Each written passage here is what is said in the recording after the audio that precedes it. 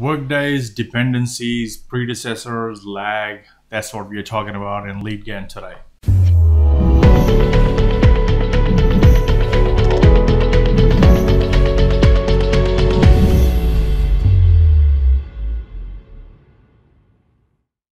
When you create your first section and you filled out your details, your task description, your reference links to all your reference checklists and other documents for that particular task, you allocated your responsible person who's in charge for that. Their email addresses are all in here.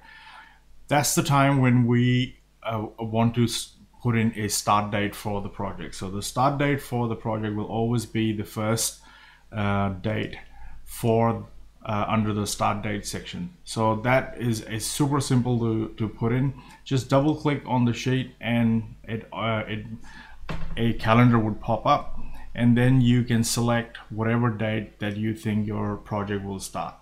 The thing is that these start dates is dependent upon Workdays. So if there are no Workdays that you allocated for that particular task, there will be no start date. That basically means that there is no Workday there. So you got to enter at least one as your Workday, so that you can then add a date in there, and then it'll start calculating the date next to it.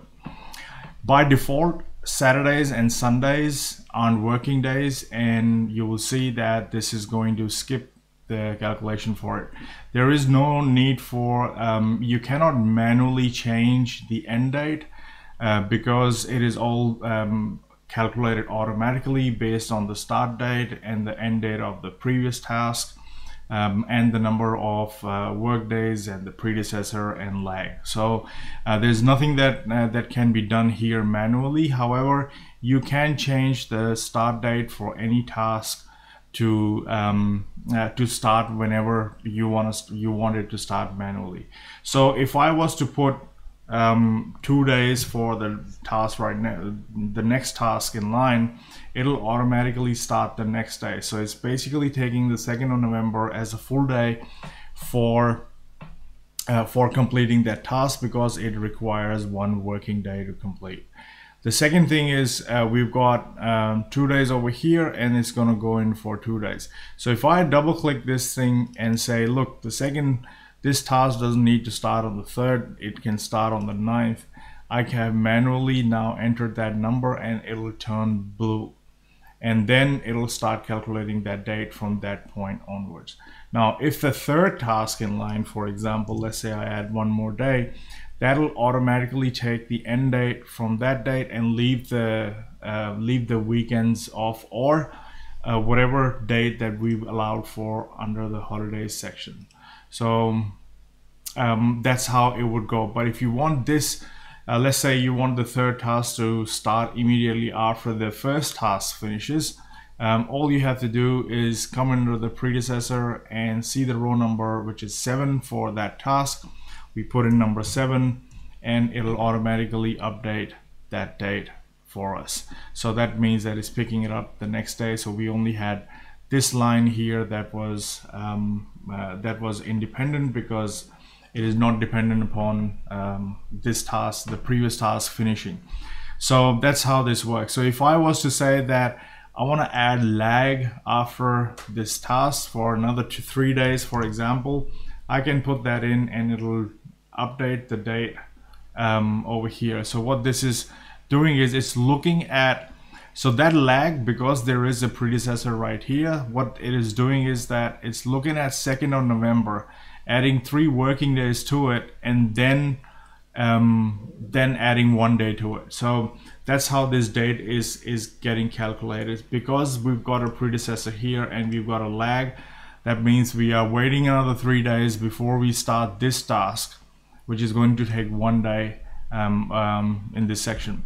So if, let's say, we've got nothing in the middle, we've got no task, we've just left it blank, for example, we can delete this out, and you can leave that blank, which is fine, and come straight to the next task and enter the number of work days that it would take to complete that task. So let's say, for example, 6, and you'll notice that it will update the dates over here automatically. So after 6th of November, it ends, this task over here ends on 6th of November. So if you look at why does it start on 9th, because 7th and 8th were holidays.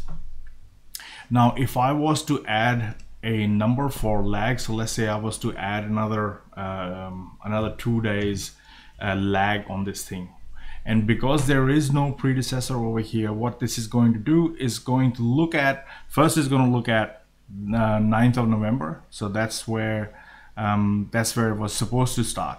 But now that we've got a lag of 2 days, it's going to delay the start from 9th of November for 2 days. If there is a predecessor over here, it'll automatically take the end date for that time and then add the lag to it. So this is how it would do normally as well. So you can have a delay start by using the lag without a predecessor, or you could have a delayed start based on a previous task's end date. So that is also possible. So these are the two things that we need to remember. So let's say we add another section to it. So we are still building our project plan or project schedule, and we want to add another section to it. So let's go to the next section. So under the next section, let's just call it task 2 and call it subtask 2.1. And I'll just copy that here just for argument's sake. Now again, there won't be any dates getting populated here until there is a workday allocated to that. So let's say we add 2 over here, and you'll notice that suddenly it'll automatically pick up the last date for the last task over here, and then these dates will get calculated. So if I was to add another line in the middle, go in here and I say, this task is going to take 5 days, I forgot to add it, that is also fine. It'll then take 20th of November and start the task, add 5 days to it. If there are holidays or Saturdays, Sundays in there, it'll add those days to it. And then after that point, it'll automatically pick up from where the last task in this section ends to start this. So this is how Workdays and dependencies work. The other thing is, you can't have a task that's over here dependent upon a task that's at the bottom. The reason is that, for example, if I was to add, let's say this predecessor was row 18, for example. So if I put not 14, let's say I put 18. So I'll get an error message saying Lead Gantt can't calculate start date or end date. Please check predecessor to make sure there is no loop, because right now it's actually going into a loop. So it will not do that calculation for you. So predecessor will always have to be, that means that it's already come before that task. So while you are planning it, you need to make sure that your project is planned correctly and the tasks that need to happen before are actually added in sections above. Then we can have a predecessor. So say for example, this task, instead of 30th of November, which is basically ending here, this was to start immediately after, let's say, row 9 over here. So the task that we've got in row 9 ends on 6th of November. I can easily come in and put 9 over here, and it'll update the date for that section. Any task following that point will automatically pick up the end date from the previous task. So we have to remember that if I've done that, but now I want, instead of the last task, let's say I want this task to actually start in line with this, all I have to do is put in the predecessor for when I want this task to start immediately after. For example, here I'll just come and put in 14, and then this task will change because the predecessor is now immediately after row 14. So any task that then comes in will automatically become dependent upon the task finishing earlier. I can again come in and change this and say, look, this task is supposed to start. I'm not going to wait for that. I'm going to start this on 11th of November. So that's fine. However, just remember again that any task that comes after that task will automatically pick up the end date from the previous task. So if you want this to be dependent upon, let's say, the end of this, we can put in number 19. That means the start date will need to it will need to start immediately after. So that's pretty much it. So if I now click on refresh Gantt, this will then show the Gantt chart on the other side, and then we know that red dots represent that these tasks are dependent upon something that's not immediately above them, and that's how this would actually work. So you can keep adding more sections to it. You can add another section of 5. You can then bring your cursor down and add another section of 15 if you wanted to. This is unlimited, and the number of columns and dates and everything is 100% dynamic. The only thing that you have to remember is that no dates can be calculated if there is no task in this section. So let's say this is blank, there won't be any dates calculated here either, because we don't have any task assigned to it, or a task ID assigned to it. So I will need to put in some sort of a task name in every section, so that I've got a task ID in each one of them, which will populate automatically. If I was to add a few more, this will then get added automatically as well.